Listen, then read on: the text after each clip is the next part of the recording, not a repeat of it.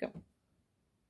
It's George, and I'm back again, and I'm here to show the experts about water and meteorites.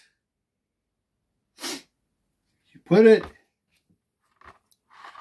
in the water. Wow, look at that. Now, how do I know this? Because I found this one in water. The fusion crust is all wore down. The rough part, it's soft, it's glossy.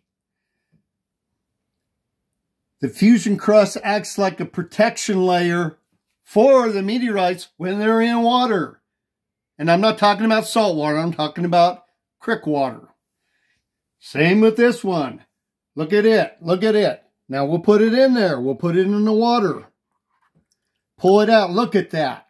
Look at the gloss on that. That is fusion crust. But it's wore down. And it's wore down from being in the water and the water running over it for several years. Same with this one. Look at that. Okay? It don't look very pretty. But you put it in here. Okay, and you pull it out.